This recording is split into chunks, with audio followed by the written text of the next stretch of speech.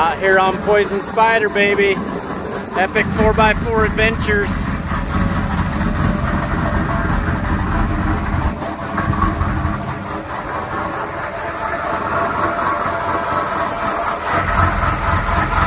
That baby is a work of art.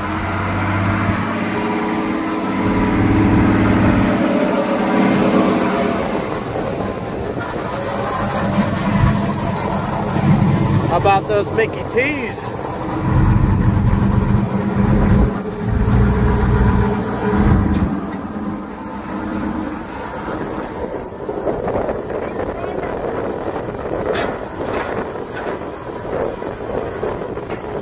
Rear steer, of course. Let's do this. Have all you guys been on the trail before? I have.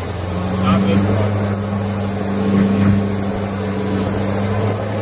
Probably not to be on the way back out.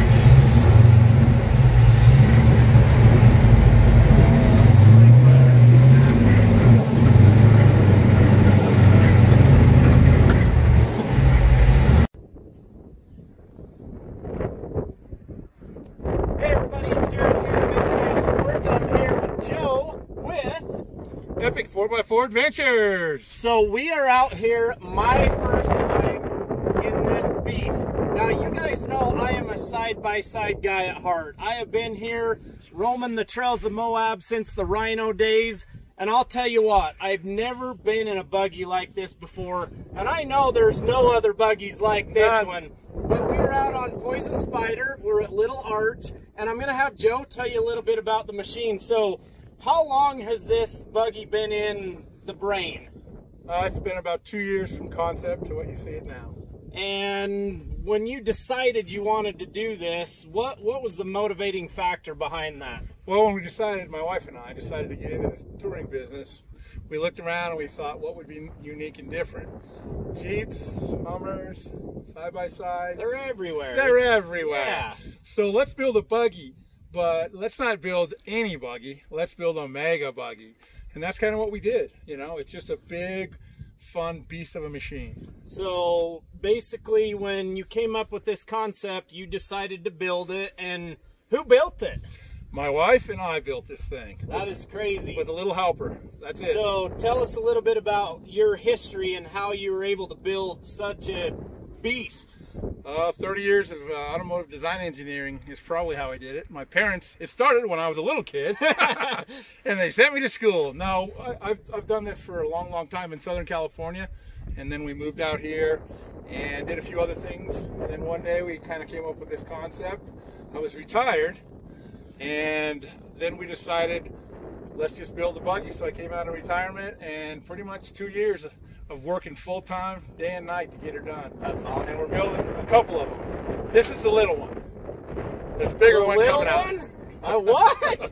Yeah, there's a bigger one coming out. This is a 6-passenger. That's 5 plus a driver. And then we're going to do a 9-passenger, which is 8 plus a driver. That's awesome. Yeah. So people can call you, go to your website, and you're actually going to take customers out and have an epic adventure. Absolutely. It's just like any other tour company, except it's completely different. So, you know, yeah, we sell seats, or depending on the trail, we'll sell the whole machine. The harder the trail, the steeper the price, until we just sell the machine. That way, if you want to come out by yourself or with a group, it's the machine. A trail like this, it's per seat. Awesome. So we do different things, but mostly we cater, but sunsets are usually up here on Poison Spider. Awesome. So some features of the machine. Tell us a little bit about the motor, the drivetrain, rear steer. I mean, who doesn't love rear steer? Who doesn't love rear steer? If you have never been in something with rear steer, you've got to check this thing out. It is so cool to be going, what, 45 degrees down the trail, and this thing turns on a dime. And the tires are how big? 54-inch Mickey Thompsons.